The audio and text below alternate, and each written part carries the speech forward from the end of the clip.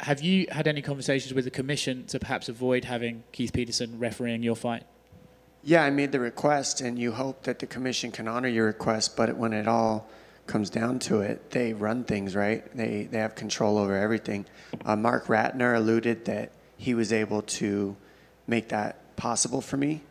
And it's not that I, hate this guy or anything. This is a business thing, and I did not feel like he was doing his job. So there's plenty of refs. I've never had an issue with any other ref in the history of my career before the fight started. I had a situation with him before the fight started in the locker room. So that's what makes me stand by the fact that I'd prefer another ref. I'm surprised that someone has to sort of get that done for you. I would feel like as a fighter, you should be able to say, I feel uncomfortable. Maybe not, I'm more comfortable with this guy, but you should be able to say to the commission, I'm uncomfortable with this particular person. Can we have a different one? And I feel like they should just oblige that request. I'm surprised that it's a process that they can turn down.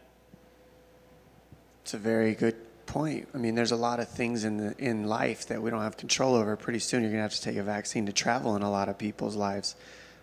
We have no control over that either. So there's a lot of things that are shifting in the world that we don't have control over. You can just do your best to trust the process and hope that surrender to the things you don't have control over. When it comes to the commission, each commission in every single various state has their own set of rules. You can only reach out to each commission and hope that they hear you. But when it comes down to it, they run the show. We really, as fighters, we don't really have much we can do. They're a separate entity from USADA. They're a separate entity from the UFC. And they're a separate entity from every other state, each commission. So you just cross your fingers with each commission and their rules.